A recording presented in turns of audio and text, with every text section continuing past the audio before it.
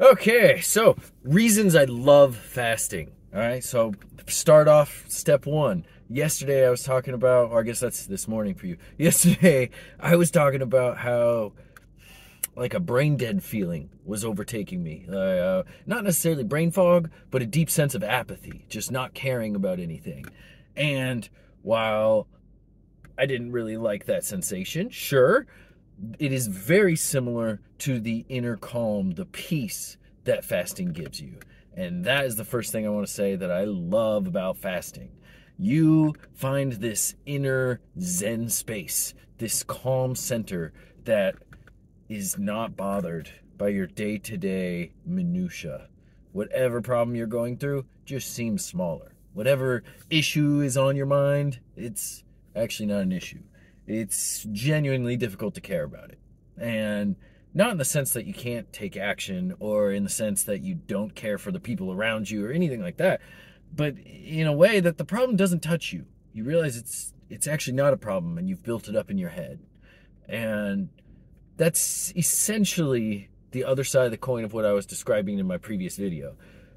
Because if you take that calm Zen center and you're in a negative headspace, or you're surrounded by people you don't like, or you're doing something you'd rather be doing anything other than doing, yeah, that deep calm is probably going to manifest itself as that apathy I was describing. But if you are just taking your deep breaths and relaxing for a second, you realize you almost didn't need to take those deep breaths and relax for a second because you were already in that calm place, and all the problems that you're having are just releasable. It's kind of hard to describe if you've never actually been there, but I would highly, highly recommend you going on a fast until you can experience that release of stress. It's just calm. It's kind of like when you're in a hot tub for 20 minutes and you're just sitting there drinking a pina colada. Nothing's wrong. That's a good place to be. So that's the first thing I love about fasting. The next thing, it is a reliable way for me to manage the fat content of my body. Plain and simple. I have lost strength and muscle when I'm doing calorie restriction. You know, today I'm going to eat 1,500 calories, and then tomorrow 1,500 calories, and the next day 1,500 calories, and my weight does go down. And you know what else goes down? They're my lifts in the gym. Dang. Meanwhile, when I do rolling fasts, whether they be 24, 48, 72 hours, it doesn't matter. When I go to the gym the next time over the course of weeks, I lose no strength. None. And DEXA scans that we did a few years ago, so we would do them before a long fast and afterwards, because we were rolling in the money and we were curious, you know, like, what is this fasting doing to our body? Our muscle mass actually went up afterwards. Our fat, the fat content of our body, the fat percentage went down, muscle mass stayed the same or went up, because we did not fast for the whole week. You fast for like 3 days and you work out, maybe another day of fasting, and then another DEXA scan. So incredibly anecdotal, but you can look this stuff up for yourself and learn that fasting does not eat your muscle mass. Your body isn't that stupid, okay? Go look up, who is that? Dr. Fung. I want to say his first name is Jason, but please look up Dr. Fung, and I hope I'm pronouncing that right. It might be Fung, but I'm sorry if I've slaughtered that. He'll tell you everything you need to know. There's plenty of reliable sources out there that will verify your muscle's fine, okay? And what your body's actually focusing on when you're in a deep fast is fat loss. It goes, okay, I guess I'm all out of glycogen. Gluconeogenesis is kind of keeping blood sugar levels at the minimum that I need, but I need more calories. Where can I go? Well, I'm going to head over here to this wonderful store of fat that I put over here earlier. I'm going to eat that. And it works so well. It's reliable. If you can power through the fast, 24 hours, 48 hours, heck, do 16/8, whatever. You will burn fat. And it's Old Faithful for Mr. Luke over here. I don't like calorie restriction. I can do OMAD. It's fine. I prefer 2 meals a day. I just feel better on 2 meals a day. With OMAD, I don't know. I guess if I have it too early, I want another meal later. And if I have it middle or late in the day, then I overeat on calories. Because I'm like, well, I might as well stuff my face. It's one meal I'm going to have today. And I just... So for the funny part is that my lack of discipline around that eating structure actually makes my discipline stronger in a fasting structure and timeline. So while I'm fasting, gung-ho, like, I'm not eating today. And it works. And there's no problem. But I do calorie restriction, which most of the time is a hassle. Right? You're going to count everything you eat and recall it and track it just right and probably multiply that by, a 1.2 or 1.5 because you suck at tracking calories. Oh, yeah, I definitely had 3 ounces of cheese. No, you didn't. You ate the whole bag. I don't...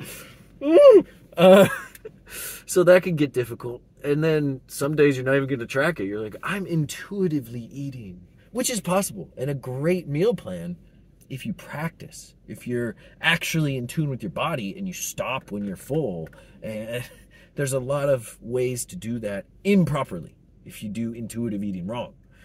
And for me, I'm not really good at it. I'm really, really not good at it because I keep adding ands to my meal. I had a taco and a taco and a chocolate bar and ice cream and that's a wonderful point that Alan Thrall made in I don't know if it was How to Lose Weight or Avoiding a Dad Bod Body, but that example I just gave of ands, that's his punchline. So don't get mad at me for stealing that. But yeah, Old Reliable for fat loss. It definitely works. And the trick that we've learned over the last few years is to not get into a yo-yo dieting situation. Like, don't burn 50 pounds off and then regain the 50 pounds. You know how you do that is by not adhering to a new lifestyle. You just went, oh, I did the thing, and now I'm going to go right back to all the ands, to all the binge eating. It's not you fasted, so then you develop binging. That's not, no. It's that you've always binged. And you just learned this new thing. It worked, but you didn't apply anything new to then go on and live a more sustainable life. So that's the third thing that I love about fasting is that it teaches you to analyze your habits. It teaches you to look at how you live, how you eat, how you prepare food, what's your relationship to food. It makes you analyze your thinking patterns around it. Are you addicted to food? Who knows? You have to answer that. And fasting will help you figure that out. Fasting will help you cure that and let go of any said addiction. It will help you understand when you're the most hungry, when you should be eating, because then later when you refeed, are you doing it in the morning, in the afternoon, or at night? Are you doing it all three? Do you have 2 of the 3, and then go back to another fast? And that self-awareness, that introspection that it brings to you is invaluable because you're going to learn your eating habits, how your mind works. You're going to learn how to optimize your life if you stick with it enough. So that's a big plus. Learning the discipline that it teaches you is important. It's very valuable. Let's see. Another thing I love about fasting. I just thought of it while I was mid-rant, and then it just disappeared. Oh, fasting melted my brain.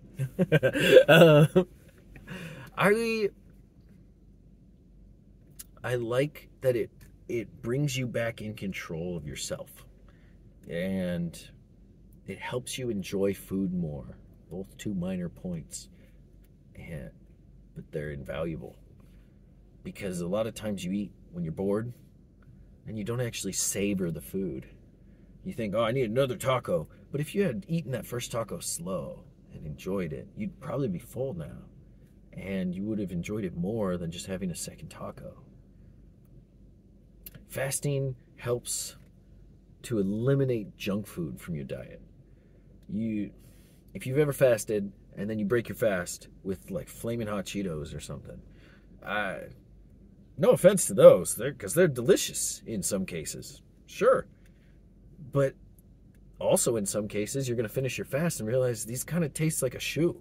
Like, they're just not good. You'll be craving real food. And so it helps clean up your life. And while some people might be disappointed in that, no more flaming hot Cheetos, oh no! A lot of people might be really happy about that.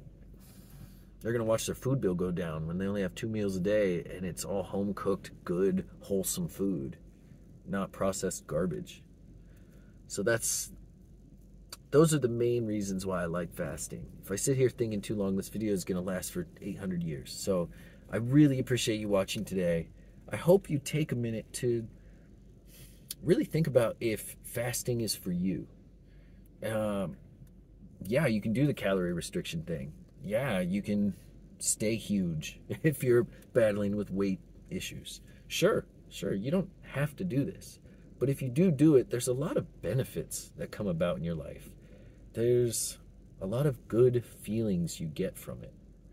So sit with yourself and see if it's something that you want to pursue. Because it's been very beneficial in my life. It's, like I said, Old Faithful. It's something I can always go back to and help get that clarity of thought. Help purify my body. Because your body's very wise. It gets rid of the bad stuff when you stop putting stuff in it. And that's, like, I can't sell that. I can't express enough how valuable that's been in my life. So check it out. See what you can do.